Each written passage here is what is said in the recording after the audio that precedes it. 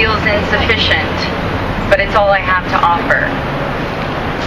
So I thank you for the support and the time and the attention you gave. Thank you. There we go, there was my punctuation. I am lucky enough to work at Lane Tech, which is a wonderful, wonderful school, and I have fabulous kids. And we have wonderful parents who support us and who are out on the line with us. And I had some incredible lessons from my students on the line, but we were in a high-income area. And so days on the strike were not so easy.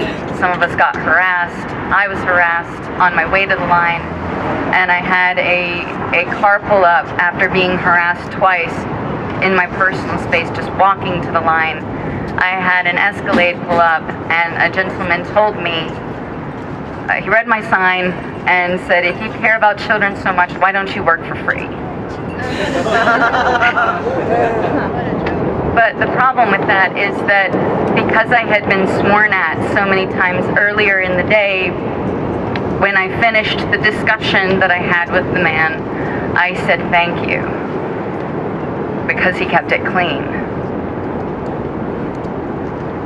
And I had students next to me, and I don't know what lesson that taught.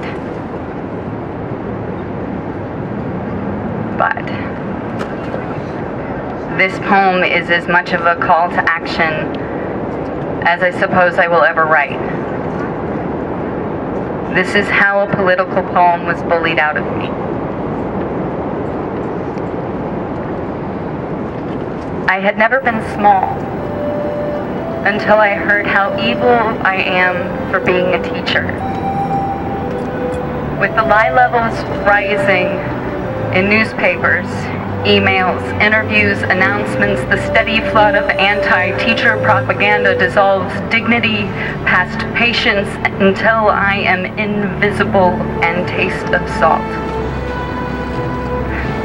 Me, the frightening muse of room 202, is this incredible, shrinking violet. I've often told my students to absorb environment and squeeze it into their writing, but I,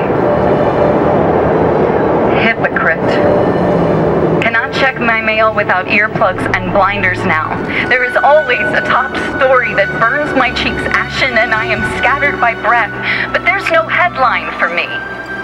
Or for colleagues who've sold houses, who've taken on loans and gray street temples to brace for the fight. These headlines are about these politicians, their pockets and their pride. Articles full of doublespeak and fork-tongue hissing. The mayor and board deal students as playing cards and stacked decks, but they know nothing of the kids themselves. Her grammar jokes. His zombie impression. That he's afraid his father is never getting out of jail and his mom has breast cancer. That she is the first in her family to go to college and got a full ride. That he came out of the closet and his mother is praying for the evil to cease its possession. That she reinvents the world on the page and then stages it. These kids swirl in cutbacks, media overload, starved affections, and poetry. They swear and swagger and smile metal. The fact these kids are alive and breathing knowledge in deadly communities is more miracle than Lazarus rising, and they do. They baptize their papers in ink and wash drafts clean with red. They highlight, spotlight, moonwalk. I mean, they are teenagers. There are mad dashes down the hall, too many tardies and dress code violations. But they are green and sprouting. Dandelions and dahlias, ivy, wisteria, and willows. I am a simple gardener, tilling with words, preparing the ground. Loam, sand, silt, clay. The clay models itself into familiarity, into the expression of understanding that's unique to each child. The board wants me to see only numbers, to measure kids with percentages, to see them as payment and value added, but I am an English teacher, and numbers have never been my thing.